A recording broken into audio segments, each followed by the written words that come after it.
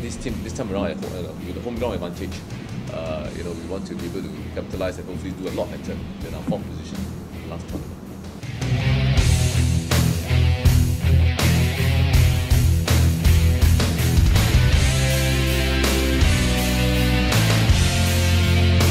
Our target would be to get to the top 3 so that we can qualify for the Asia Games.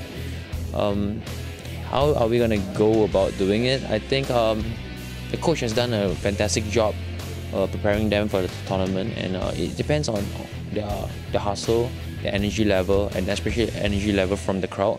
We can draw the support from the crowd, and their defensive schemes.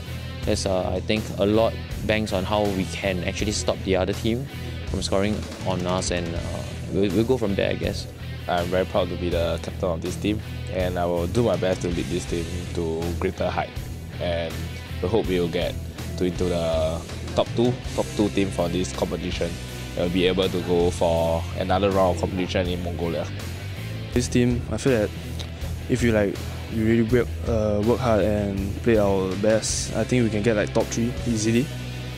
Because we've been training for 3 months, and this is our home court, so we'll try to take down every game we can and inspire these kids that are watching. Yeah.